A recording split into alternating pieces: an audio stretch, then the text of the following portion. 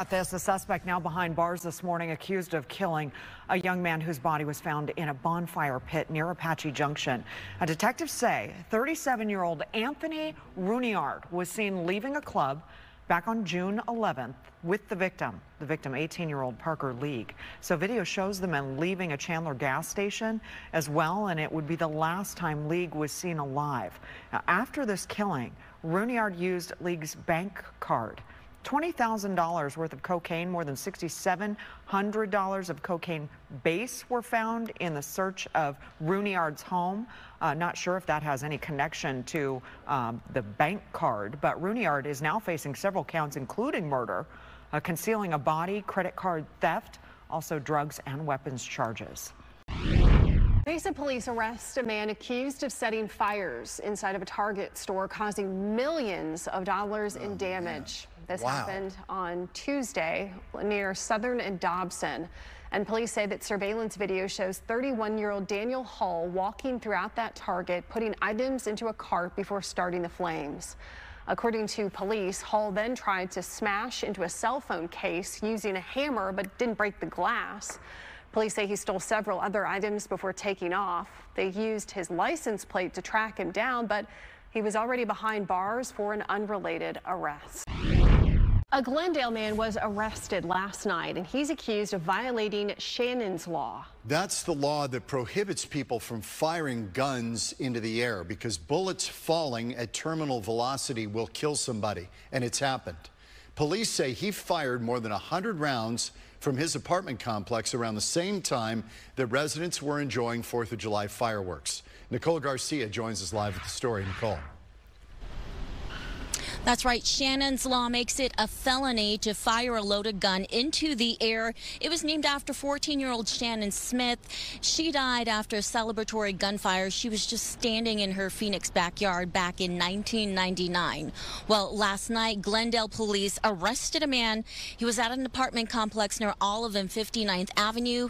They say that he fired recklessly dozens of rounds from his AR-15 style rifle, fired those right into the air.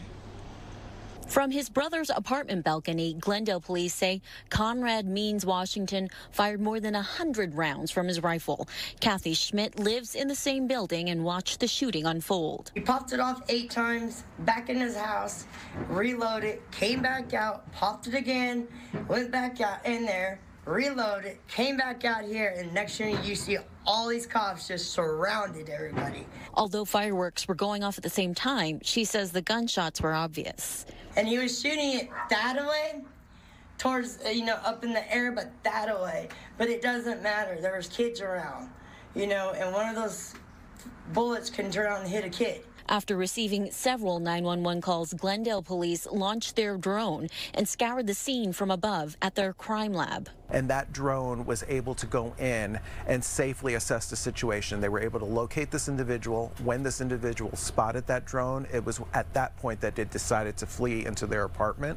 And that's where our officers were able to pinpoint where they were, start that negotiation. Come out with your hands up. You need to walk towards us. Washington eventually surrendered. Police say he's an ex-military service member with criminal records in Florida and with the U.S. military judicial system. This is a very lucky situation that no child, no adult, nobody was injured throughout this entire case. We were prepared for the worst. And Glendale police crediting new technology, their drone, their crime lab, for helping them find that suspect in the apartment complex. That technology wasn't around back in 1999, and according to Phoenix police, no arrests have been made in Shannon Smith's death. Now, in this case, although nobody was hurt, Conrad Washington now facing felony charges, which could include aggravated assault. Reporting live, I'm Nicole Garcia, Fox 10 News. We're also learning more about a crash in West Phoenix we brought you yesterday morning. This woman, 26-year-old Miriam Badillo, is facing charges. Police say she was driving under the influence late Wednesday night at about 35th Avenue and Grand when her SUV ran into 3 pedestrians, killing 1. 2 others were taken to the hospital. Looks like they'll survive. DPS trooper opens fire on a suspect. This happened this afternoon, 22nd Street in Jefferson, and that's where Stephanie Bennett has been throughout the evening. She joins us live with new details. Steph, what happened? John and Ellen, good evening. Yeah, we're just here on Jefferson, just underneath the bridge here of I-10. And DPS, they did just give us an update within this last hour. They said no troopers were injured, but that suspect did suffer a gunshot wound and was transported to the hospital, but was pronounced deceased. Now, I want you to take a look at the scene right here behind me. It is still very active out here. Now, they say it all started this afternoon around 4:25. A DPS motorcycle trooper traveling westbound on I-10 near 32nd Street and University exit. They saw a 2017 Mercedes traveling over 90 miles per hour in that 55 miles per hour. Well, it turns out that that car was stolen and had fake temporary tags. Troopers attempted a traffic stop, but the suspect just kept going, now reaching over 100 miles per hour, they say. The suspect then got off and on I-10 at 24th Street and went down a couple wrong-way streets. Troopers tried to pit maneuver, but that didn't work. Then the suspect got back onto the interstate and then eventually coming off here at Jefferson towards 22nd Street. Now, the suspect then jumped out of the vehicle and a foot pursuit began. And at some point, troopers say that the suspect produced a handgun, and that's when troopers started firing. Now, this is the second trooper-involved shooting in Phoenix in the last 2 weeks alone. You may remember on June 19th, a trooper was making a traffic stop near 21st Avenue in Thomas when he was shot in the leg, but survived his injuries, leaving that hospital the same day. We don't know at this point how many troopers fired their weapons. We don't know if the troopers struck the suspect or if the suspect took his own life.